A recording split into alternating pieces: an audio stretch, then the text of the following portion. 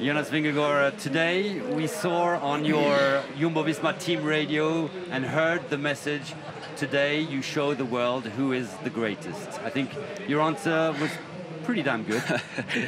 Yeah, to be honest, I think there was a moment where there was a lot of crowd because I didn't hear that. So yeah, like when there's so many spectators, it can be quite hard to hear what's said in the radio. But yeah, the things I heard, they really guided me well today. And yeah, I want to say thanks to my team today, to my directors, to everyone. Yeah.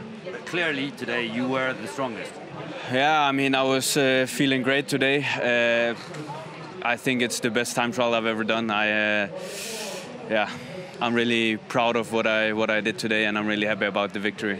Secretly, did you know that you had the upper hand, and on this time trial you would be the better man?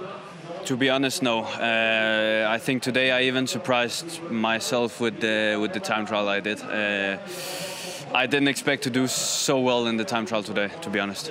More than 1 minute 30 over Tadej. I'm pretty sure I know the answer, but is the Tour de France over? No, there's still a lot of hard stages to come. So yeah, we have to keep fighting the next days, and yeah, we're looking forward to it. Can you tell us how you coped with your effort today with this individual time trial? It was, well, basically flat out from the kilometer zero to the finish. Yeah, I was divided in three, probably four parts. First was the flat part and then the climb. So you go quite hard till the climb, and you go really hard on the climb. You try to recover in the descent. Try to hold a little bit back on the flat parts, and then the last climb was just full gas, but you still had to keep something for the last flatter part. After all the stress of the past few days, can you say that today you are a happy man?